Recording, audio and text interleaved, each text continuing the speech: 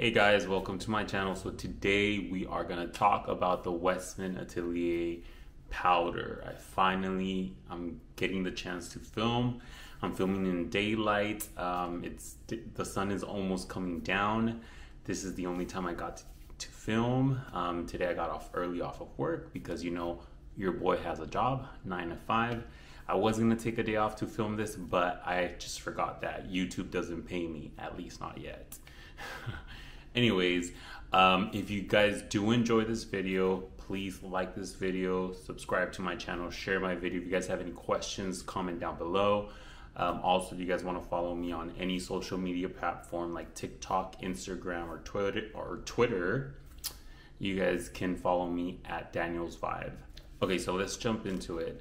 I've been using this powder already for about a week and a half now.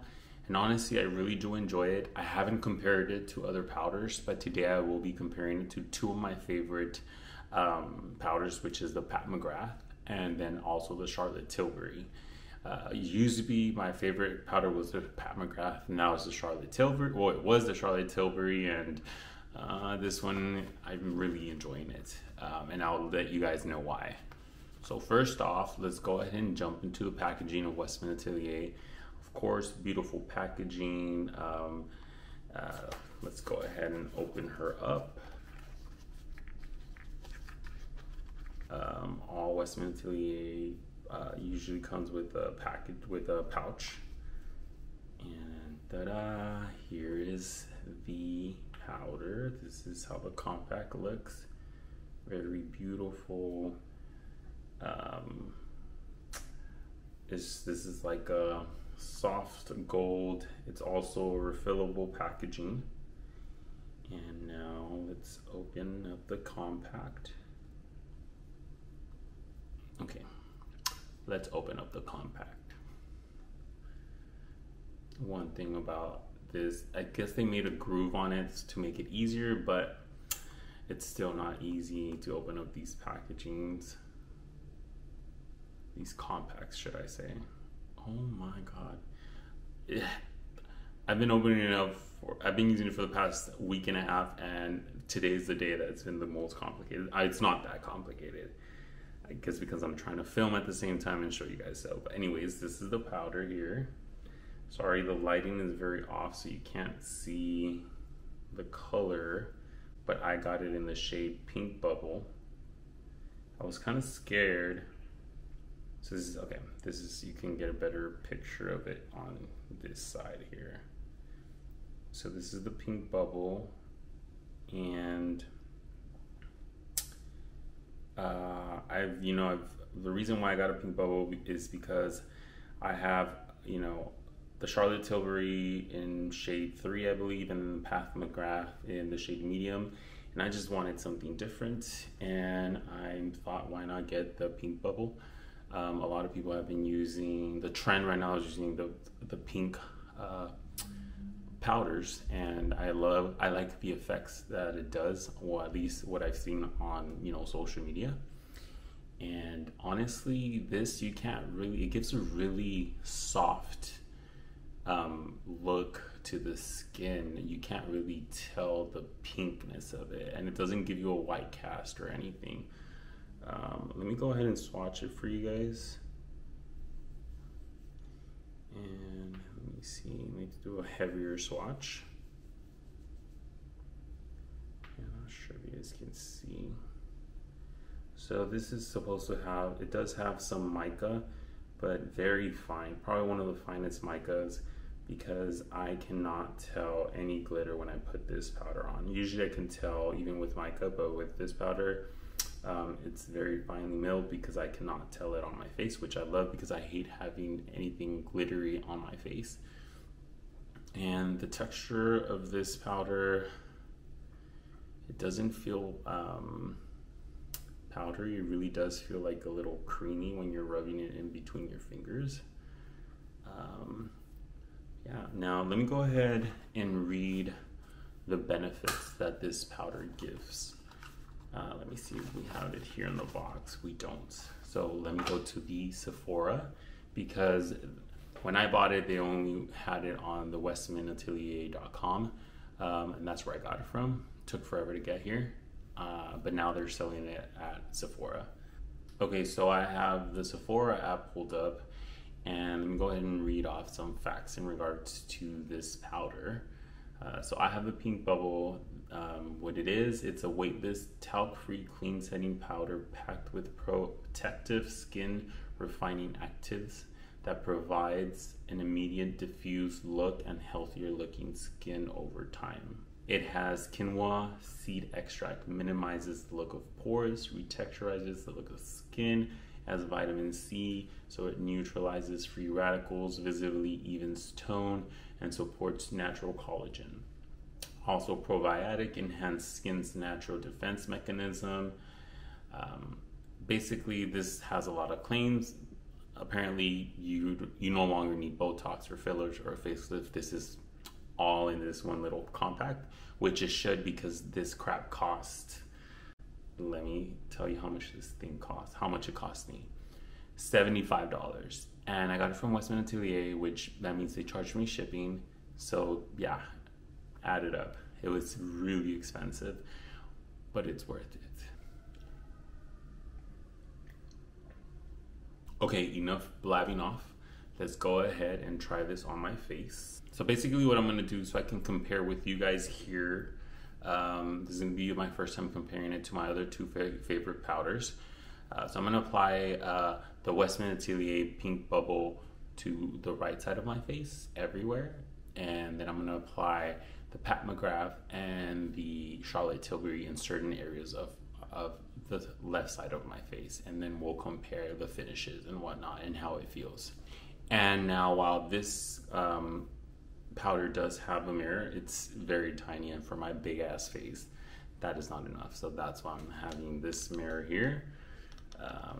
And I'm gonna go ahead and use the Wayne Goss airbrush. And yes, is it worth it? Yes. All 56, or I can't remember how much I bought it for, but yes, it's worth it. When he releases it, run out. I don't care if you guys don't have money for your rent, get this brush. I'm just kidding. Spend cautiously. But anyways, this brush is worth it, and especially for powder. I'm gonna go ahead and use it. I've been using this one with the Westman Atelier for the past week and a half, and I've been loving it. So what we're gonna go ahead and do, and give me a second, I'm gonna go ahead and get myself closer to you guys so you guys can see a little bit better. Okay, there, y'all can see me better, right? Okay, so let's go where we always apply powder first. Oh, and before I apply the powder, let me tell you guys what I have on my face. I did use the highlighter shade Nectar as a primer under my eyes and on the high points of my face. And I also use the Westman Atelier in the shade Biscuit for contouring. And I used the Westman Atelier Baby Cheeks in the shade Bichette. And for concealer, I'm using the Dior Backstage concealer, so it's a very radiant concealer. Okay, shut up, Daniel. Let's go ahead and apply this powder. God. All right, so I'm gonna go ahead and apply it first where we always normally apply powder, which is under the eyes to prevent creasing. So I'm gonna go ahead and I'm gonna try to grab more than I usually grab, just so you guys can hopefully see the effect that it does through the camera.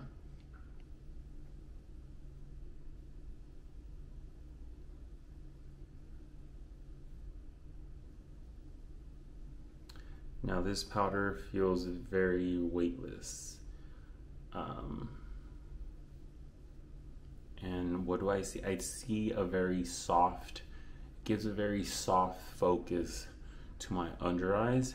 Can I tell the shade color? No, not at all. It just gives me a very soft focus finish to my under eyes, which I really like. And you guys, I'm so sorry for the lighting. This is honestly probably one of the worst lighting situations. You have the sun coming in on this side, and then, but this is honestly the best area in my home where I can film, so apologies. All right guys, so I had to move you guys to this side of my apartment because On the other side, the lighting was just not cutting it at all. The sun was coming down and the lighting was just hitting me in all the wrong places. Let's jump right back into it. Okay, so you guys just saw me apply it under the eyes. Now I'm gonna go ahead and use my other favorite powder, which is the Charlotte Tilbury, under my eye on my left side. Okay, so here I have the Charlotte Tilbury, and this is in the shade 2, medium. And the brush that I will be using is this NARS, I forget what the name of this brush is, but love this brush. Love the shape of it, love how fluffy it is, love how small it is as well, and it just feels very weightless on the hands. And actually, before I apply the powder, let me go ahead and swatch it on my fingers just to feel how it feels. So this one still feels like feels very similar to the Westman Atelier. This one just a little bit more powdery. The other one is just has more of a creamy feel, creamy finish. But let's go ahead and apply it under the eyes.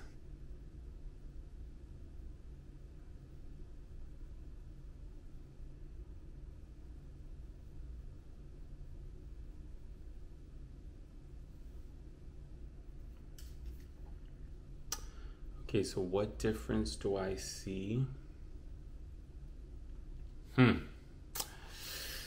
Well.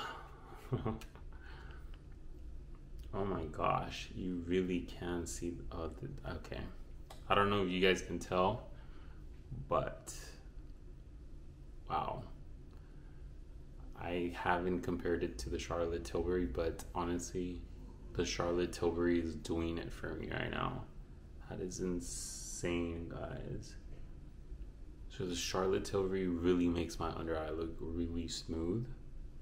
As to the Westman Atelier, guys, this is making me want to get my money back from Westman Atelier. Yeah, the Charlotte Tilbury really smoothed the shit out of my freaking under eye, and this one, now I'm feeling like it enhanced the texture of my under eyes. Let me go on this side. Maybe it's the lighting. I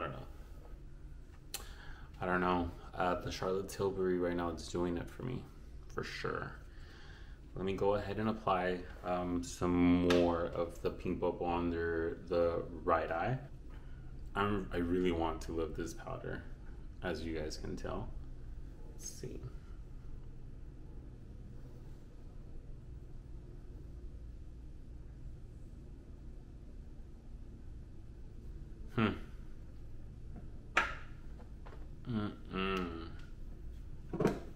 And you know what's crazy? That I know for a fact the brush that I'm using, it's not better than the Airbrush from Wayne Goss. So the fact that this is still giving me a better finish than the Westman Atelier is kind of blowing my mind right now.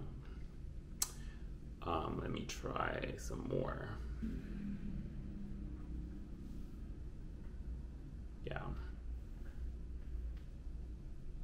Wow. Yep. I might as well just end this video right here. The Charlotte Tilbury is giving me a better finish. Damn it. I really wanted to like it. Maybe if I get the creme one, I'm gonna see if I can get the creme one. Okay, anyways, let's move on to the next powder. Let's go ahead and apply the Westman Atelier on my forehead on my right side.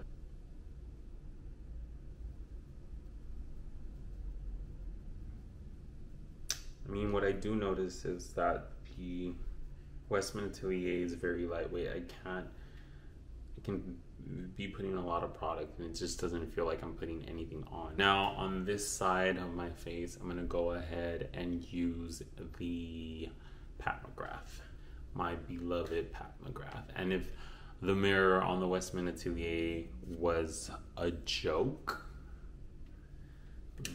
the one on the Pat McGrath is just, I mean, it's pure comedy. Anyways, okay. And what I will be using on the other side of my forehead will be this Smashbox brush. It's the angled brush. It's pretty fluffy, so it's good for powder. Let's go ahead and try it. And I did drop my Pat McGrath and it broke, but I was able to save it. So let's go ahead and try this on the left side of my forehead.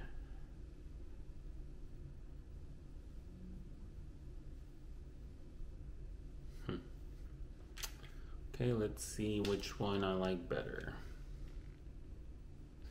I don't know, why I'm starting to feel like I'm loving the Pat McGrath better as well. I'm hating this because, yeah, I'm not gonna keep this powder if I don't know. It's way too expensive to keep. Yeah, no, I think I'm gonna return it. I really love Westman Atelier. I love a lot of their product, but this is when it's not cutting it, and it's the pricing. Yeah, no, I need my money back. I'll probably get their Peau de Pêche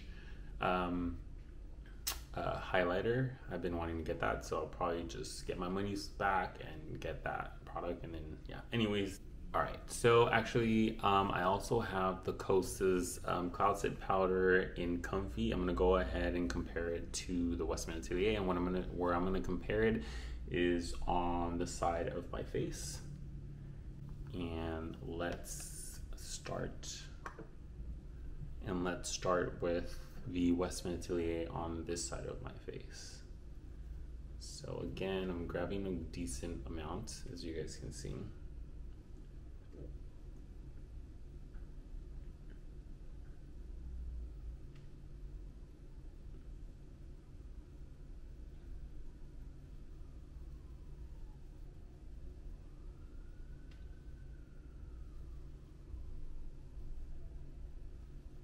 Okay, and to apply the cloud set on the left side of my face, I will be using this other NARS brush, which is the total opposite of the first one that I used. This one's more chubbier, and this is more fluffier.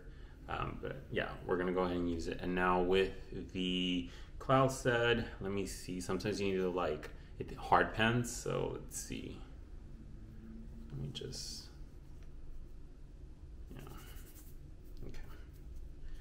Okay, so I'm gonna go ahead and grab, this one is definitely powdery as well. And guys, I usually don't use this much powder, but you know, just for you guys, so you guys can hopefully see it through the camera, that's why I'm going heavier.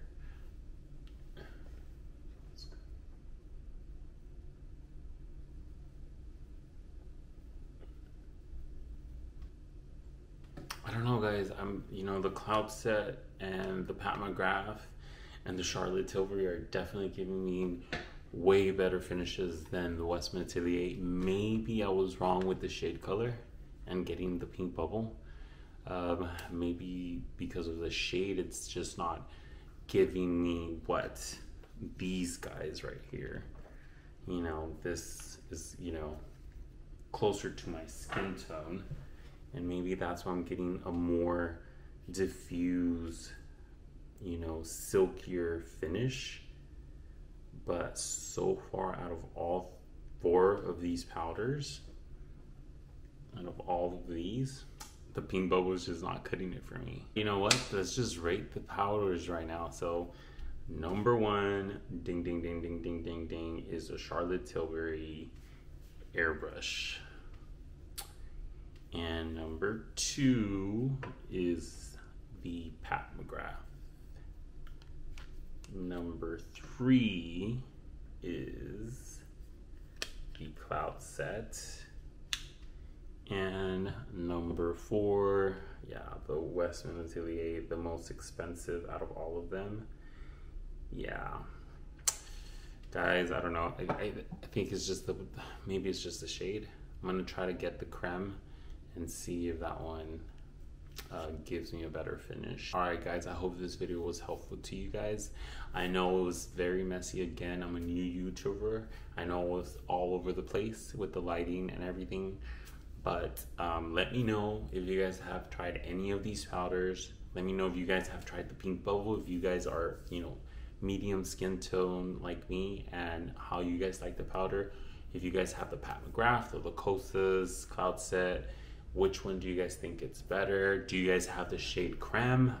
I want to just get more info because I really did want to love this powder, but for some reason this is falling very flat. And I was liking it, but I hadn't compared it to the powders. So this is an honest reaction here that you guys are getting.